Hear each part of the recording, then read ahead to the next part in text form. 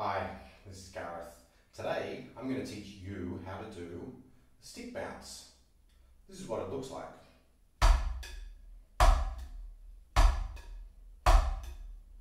It's a pretty cool trick.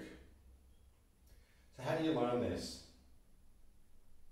If you think about the motion of the stick, if you hit the surface of the drum or practice pad and then let go of the stick, it's going to go down towards the ground with this sort of motion.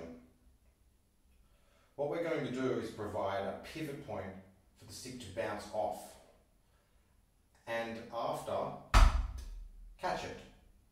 A common misconception with this trick that people often have is that you're hitting and throwing. That's not what we're doing. It's using the momentum of the stick to allow it to fly up and then catch it afterwards. You're going to want to hold the stick in a balanced spot to do this. If you're too far back or too far forward, it's not going to be the same.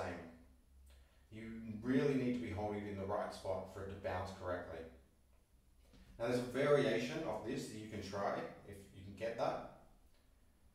And this is where we're going to let the stick really fly up in the air. Now to do this, we provide the slightest push to it.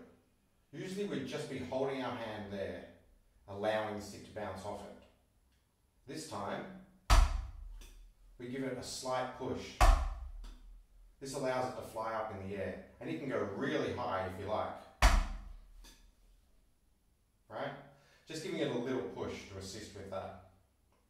Here it is in slow motion, so you can see how it's going up in the air.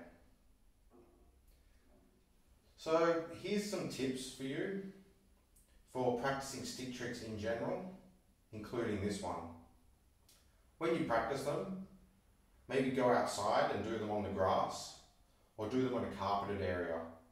There's a couple of reasons for this. If the stick hits the hard floor, it's going to make noise and annoy people around you. And also, the sticks will tend to roll away from you, whereas they won't be doing that on carpet or grass. Second thing is try to have some sticks on hand, so that when you drop the sticks, which you will when you're practicing any type of stick trick, you can just grab the next one and keep practicing.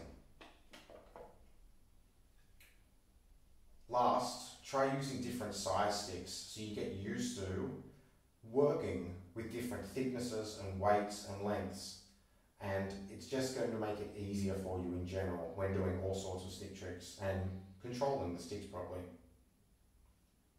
I hope this has been helpful. If you have any questions, write them in the comments below and I can get back to you with any help I can give you.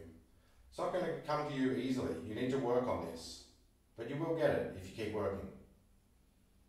Good luck.